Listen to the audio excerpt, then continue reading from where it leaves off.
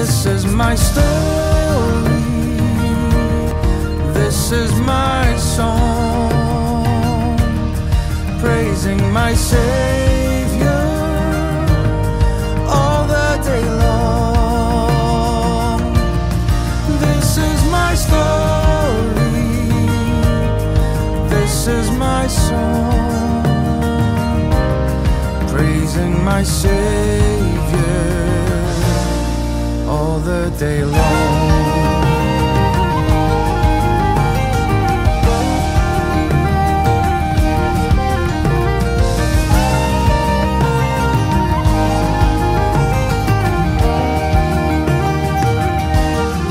Perfect submission, all is at rest. I and my Savior. Well, welcome to worship. It's great to have you with us today, this beautiful day. The sun is out, the sky is blue, the birds are singing, and my neighbour has just stopped mowing. So it's a great time for us to worship. Let's pray. Father God, we pray that as we worship you today, as we sing your praise, as we listen to your word, we pray that we might encounter you, the living God, as we do the very thing you created us to do, which is to look to you, to honour you, and to know your word in our heart and in our lives. Amen. Amen. All creation gives you praise. You alone are truly great.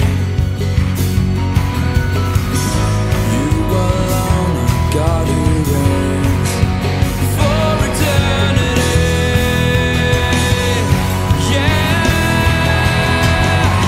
God is great, and his grace fills the earth, fills the heavens, and your name will be praised all the way.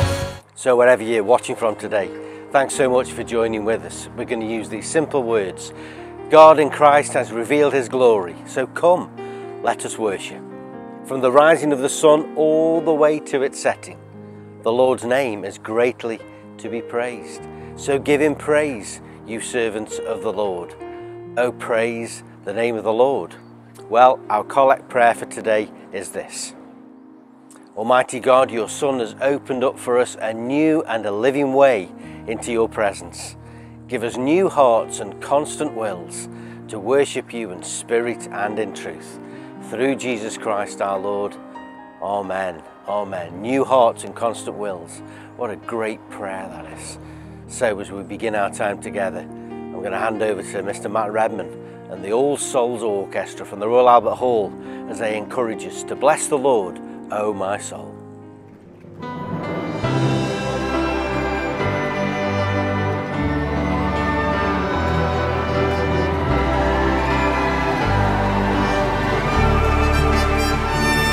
Bless the Lord, oh my soul, oh my soul, worship his holy name, sing like never before, oh my soul, I worship your holy name.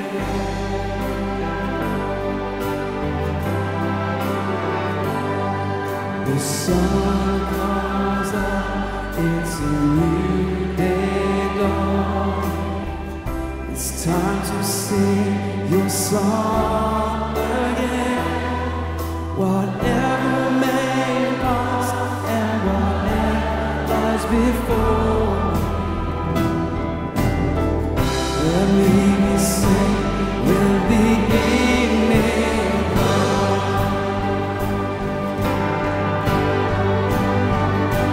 Bless the Lord, my soul, oh my soul, worship his holy name, sing like never before, oh my soul,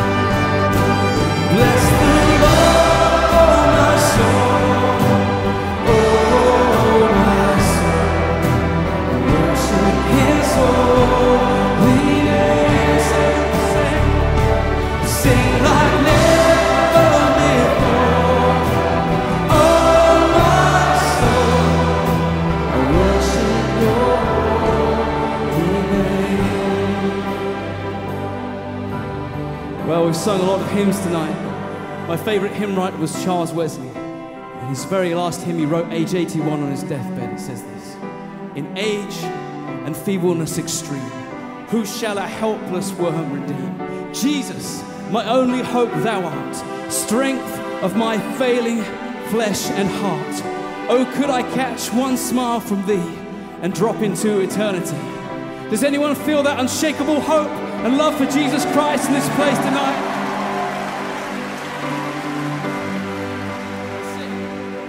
Yes, on that day when my strength is failing, the end draws near and my time has come. Oh Jesus, still my soul will sing your praise unending. 10,000 years and then forevermore. Oh, it's gonna be forever. Say, bless the Lord, my soul. Oh, my soul. Worship His holy name. Sing like never before. Oh, my soul, I worship your holy name. Bless the Lord, my soul. Oh, my soul, worship His holy name. Sing like never before.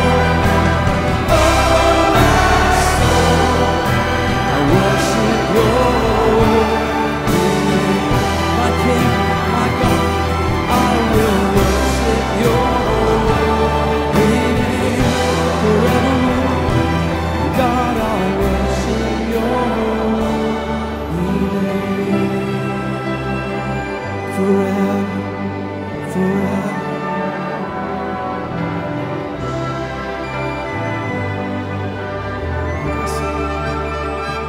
So sing like never.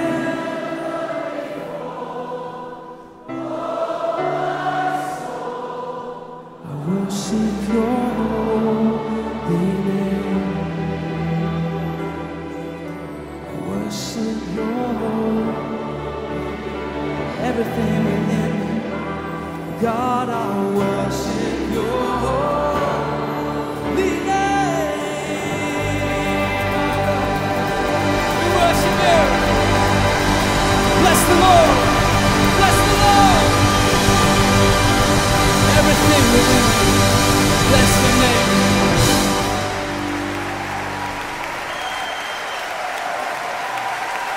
So bless the Lord, O my soul, all that is within me. Bless His holy name. As we come before God today, let's just take a few moments in quiet. And Lord, as we come before you, we pray that you would know our hearts. Lord, we recognise that even this week there's words that have come out of our mouths, there's attitudes that we've held in our hearts that no one else can see but you. Lord, there's things that we've done that have knocked people down instead of pulling them up. Lord, we pray that as we say we're sorry for these things, Lord, we thank you that you promised to take those things and place them as far as the east is from the west. So would you renew our hearts today, renew, remould and remake us. And may you know God's forgiveness, God's healing and God's peace and presence today. Thank you, Lord. Amen. Amen. Now Dave is going to read for us our first reading. Now as they went on their way, he entered a certain village where a woman named Martha welcomed him into her home. She had a sister named Mary who sat at the Lord's feet and listened to what he was saying. But Martha was distracted by her many tasks, so she came to him and asked, "Lord, do you not care that my sister has left me to do all the work by myself? Tell her to help me." But the Lord answered her, "Martha, Martha, you are worried and distracted by many things. There is need of only one thing, Mary has chosen the better part, which will not be taken away from her. Wow, what encouraging words those are. And our second reading comes from Lady Vivian. Colossians 1:15 to 28. He is the image of the invisible God, the firstborn of all creation. For in him all things in heaven and on earth were created, things visible and invisible. Whether thrones or dominions or rules or powers, all things have been created through him and for him. He himself is before all things, and in him all things hold together. He is the head of the body, the church. He is the beginning, the firstborn from the dead, so that he might come to have first place in everything. For in him all the fullness of God was pleased to dwell, and through him God was pleased to reconcile to himself all things, whether on earth or in heaven, by making peace through the blood of his cross. And you, who were once estranged and hostile in mind, doing evil deeds, he has now reconciled in his fleshly body through death, so as to present you holy and blameless and irreproachable before him, provided that you continue securely established and steadfast in the faith, without shifting from the hope promised by the gospel that you heard, which has been proclaimed to every creature under heaven. I, Paul, became a servant of this gospel. I am now rejoicing in my sufferings for your sake, and in my flesh I am completing what is lacking in Christ's afflictions for the sake of his body, that is, the church. I became its servant according to God's commission that was given to me for you, to make the word of God fully known. The mystery that has been hidden throughout the ages and generations, but has now been revealed to his saints. To them God chose to make known how great among the Gentiles are the riches of the glory of this mystery, which is Christ in you, the hope of glory. It is he whom we proclaim, warning everyone and teaching everyone in all wisdom, so that we may present everyone mature in Christ. This is the word of the Lord. Thanks be to God. Well, it's Rev Rob, our curate and our school chaplain, who's going to be speaking to us today. So let's just pray. Father, we trust that what Rev Rob has prepared for us today, you've inspired his heart, Lord. You've spoken to him. So we pray that you'd give us open ears and soft hearts to what you would want to say to us today. Lord, may we truly hear from you, we pray. Amen. Thanks, Rob. Hi, everyone. If you've read the Gospels or heard something of them, you'll perhaps have come to an understanding that Jesus actually came to turn the world upside down. So one evening in December 1955, Rosa Parks was famously on a bus on the way home from work. And in accordance with the racial segregation laws of the city of Montgomery, Alabama, she was occupying a seat in the designated coloured section. And when the whites only area filled up, the bus driver told Rosa and those sitting beside her to give up their seats so that white passengers could sit down. Now, 3 of those passengers got up, but Rosa, she refused. Her defiant action was to prove a key moment in the post-war civil rights movement. In a segregated world where you sit or continue to sit, you can actually bring around a new order. So in the ancient world, segregation was also an everyday reality. Not only was there a strong divide between the public and private spheres, but private dwellings, they were also distinctly compartmentalised. Houses were built around a central courtyard which was open to the street, and people could walk straight in. Now this area, it was traditionally designated for the male members of the household and their guests. So then, unlike today's houses, in which family members move freely from room to room, from one to another, they were private and secluded quarters for women and slaves. So where the division of people meant the division of roles, largely hidden from public view, women and slaves were traditionally associated with serving men. Men could be expected to be served. The story of Martha and Mary is often interpreted as a reminder that in Christ we are saved by faith. Represented by Mary, who sits at the feet of Jesus, and not by works. Represented by Martha, who rushes around. Alternatively, the story is sometimes thought to affirm the importance of contemplation over activity. But how might the scripture speak to us if we were to read it in relation to the segregated world in which Mary and Martha lived? We find Jesus in the public part of the house where guests would traditionally be received. Although it is Martha who has invited Jesus. She has evidently withdrawn, and Luke presents her frantically engaged in traditional acts of service, providing for the guests' needs. Mary, however, is not serving alongside her sister, but defying cultural traditions by sitting at Jesus' feet in the public area. It's a startling picture. Martha is very uncomfortable. With a male guest in the home, Mary's rightful place surely is in the hidden parts of the house, in the kitchen perhaps, with Martha.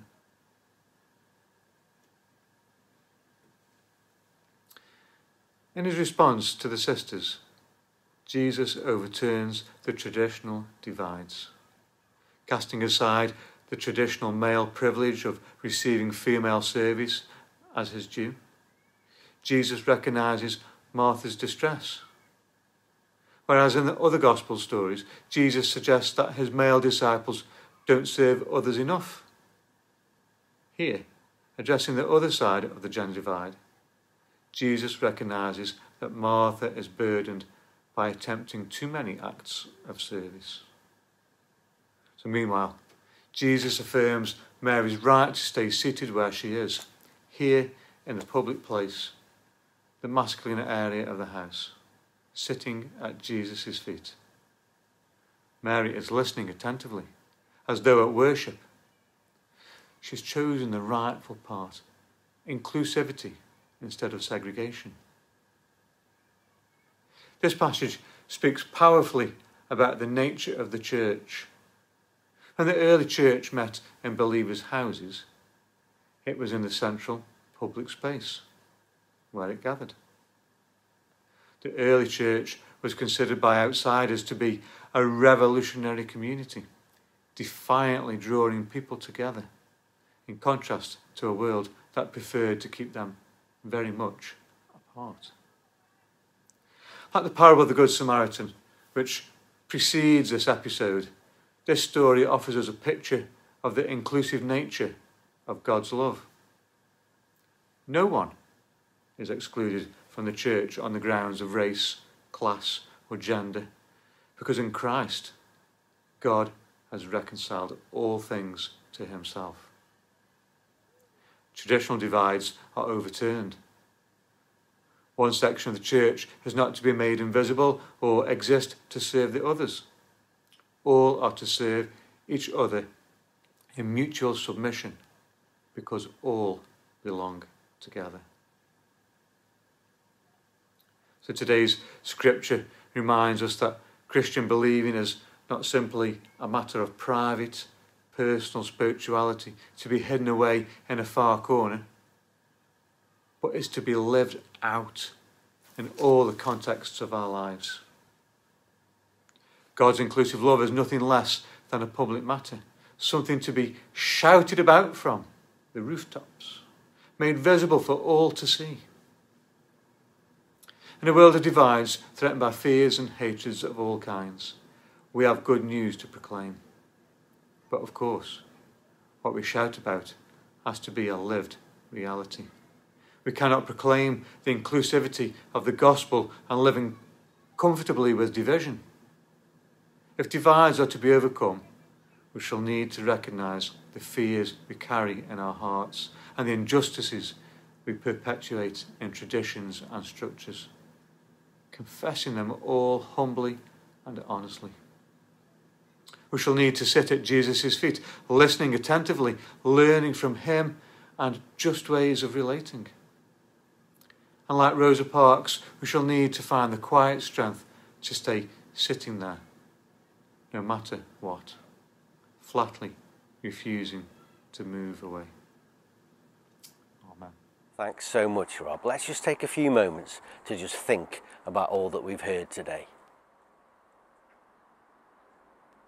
And Lord, we pray that you would help us to apply your word, Lord, from our hearts to our lives and to our choices, we pray. Amen. We're going to sing that lovely song, Yet Not I, but Through Christ in Me.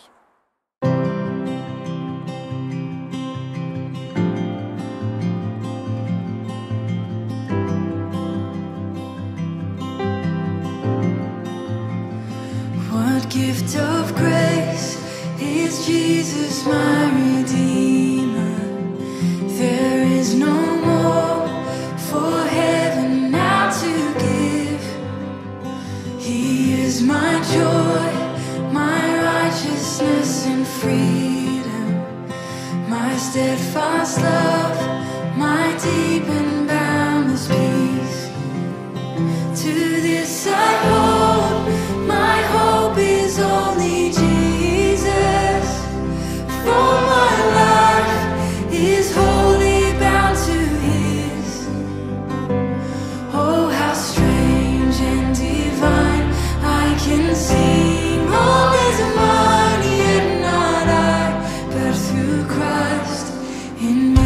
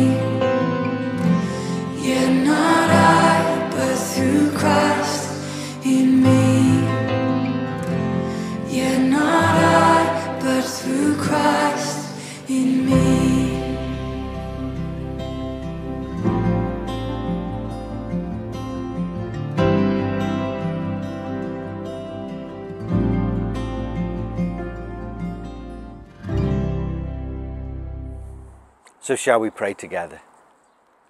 Father, this day we are aware of so many needs in our world. And we thank you, God, for your promise that when we speak with you, when we pray to you, that you hear our prayers. So, Father, we pray for our world. We continue to pray for Russia and Ukraine and indeed other areas of the world where there is war and unrest. Father God, we pray for leaders, for people who influence others and have the power to make decisions. Lord, we pray that peace and justice would reign. So, Lord, in your mercy, hear our prayer. Father, we pray for our own country, for our own government, for all that is going on in the leadership race at the moment. Father, would you give us the leaders, give us the government that we need. Lord, we pray that Christian values and principles, Lord, would permeate the decisions of Whitehall.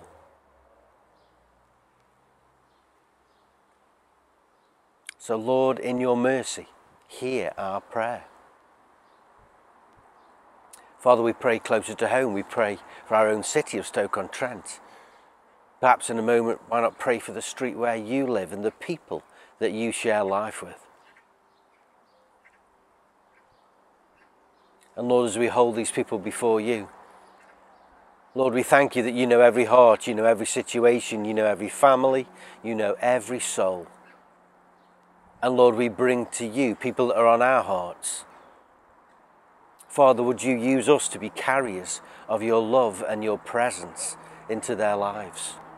Lord, for those that are struggling and suffering and ill and unwell, we pray that by your Holy Spirit, Lord, you would meet them at their point of need.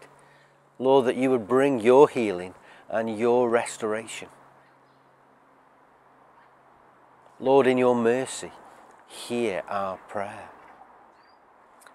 And today our friends from Kingston School are going to lead us. Do join in the words of the Lord's Prayer. Our Father in heaven, hallowed be your name. Your kingdom come, your will be done, on earth as in heaven. Give us today our daily bread, and forgive us our sins, as we forgive those who sin against us. Lead us not into temptation, but deliver us from evil. For the kingdom, the power, and the glory are yours, now and forever. Amen. So as we draw our time to a close, may God, the Holy Trinity, make you strong in faith and in love, and defend you on every side, and then guide you in his truth and his peace. And the blessing of God Almighty, the Father, the Son, and the Holy Spirit be with you and those whom you love, this day and always. Amen. Have a great day, folks, and see you soon. For your endless mercy follows me, your goodness will lead